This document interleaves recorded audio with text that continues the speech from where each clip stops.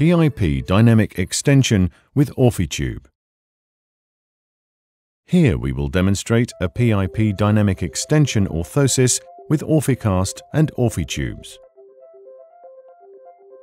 Use a strip of Orficast which is 6 cm wide and 4 times the width of the hand. Fold the Orficast in half widthwise. Make a hole for the thumb at 2/3 of the length and place the thumb through the hole. Pinch the Orficast together on the palmar side of the hand. Carefully mold the palmar arches.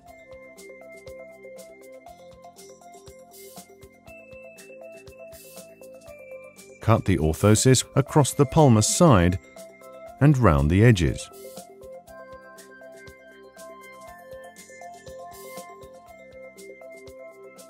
Cut a slit opening on the palmar side of the orthosis, which will allow a Velcro strap to pass through.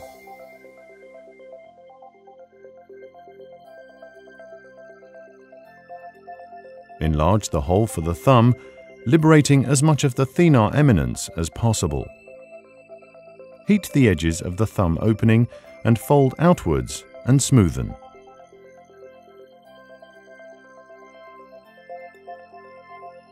Attach the self-adhesive Velcro hook by heating the orthosis on the dorsal surface and the glue side of the Velcro hook with the heat gun and press firmly together.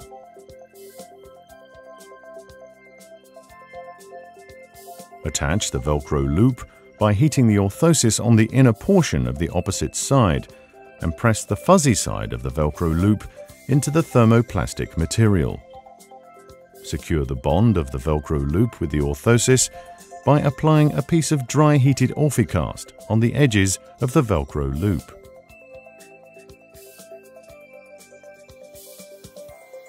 Round the corners of the Velcro loop and seal with a small piece of dry heated Orficast so the strap doesn't slip back through the slit opening.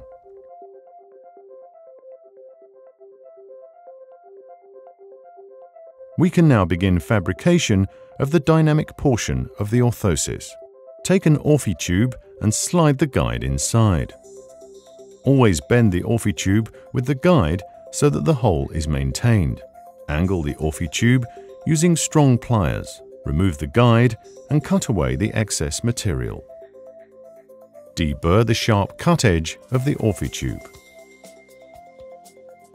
Attach an Orfitube end cap to avoid friction between the elastic thread and the Orfitube.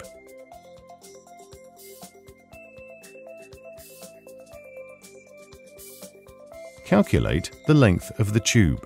The length should measure from the proximal part of the orthosis to the dorsal DIP joint crease.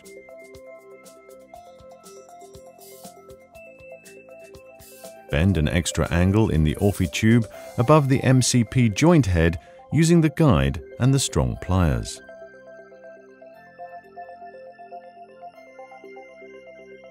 Cut away the excess length of the tube after removing the guide.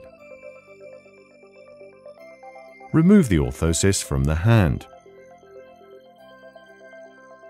Attach the Orfitube to the orthosis with a small band of dry heated Orficast.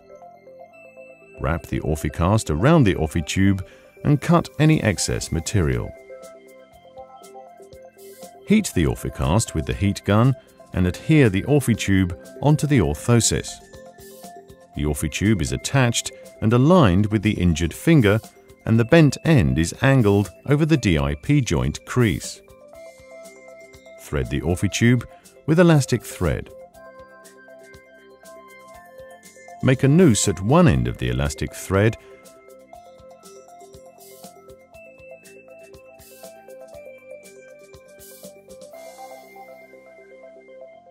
and secure it by heating some Orficast and wrapping it around the noose.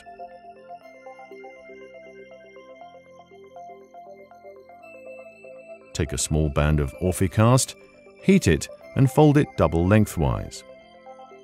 Wrap the Orficast around the DIP joint and cut the excess material.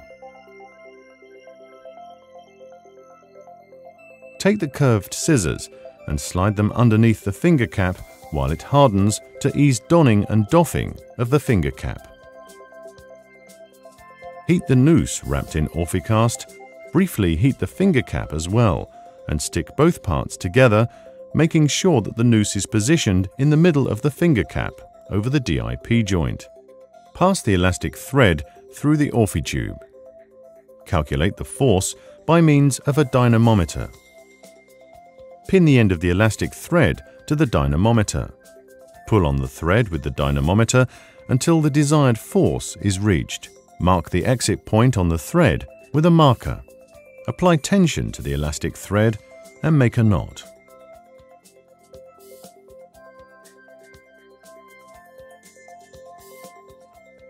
Heat a piece of Orficast with the heat gun and roll this over the knot to secure the knot. The orthosis can be tried on. The finger is clearly pulled in extension. However, a hyperextension of the MCP joint must be avoided. To do this, we have to create an MCP stop. Take a piece of Orficast and heat it. While the patient wears his or her orthosis, fold the Orficast over the Orfitube at the height of the first phalanx. Put the finger in the desired position, excluding any hyperextension. Press the Orficast together and mold the stop over the finger. Wait until the stop has hardened. Take the orthosis off. Round the edges on both sides of the MCP stop. The orthosis can then be tried on again.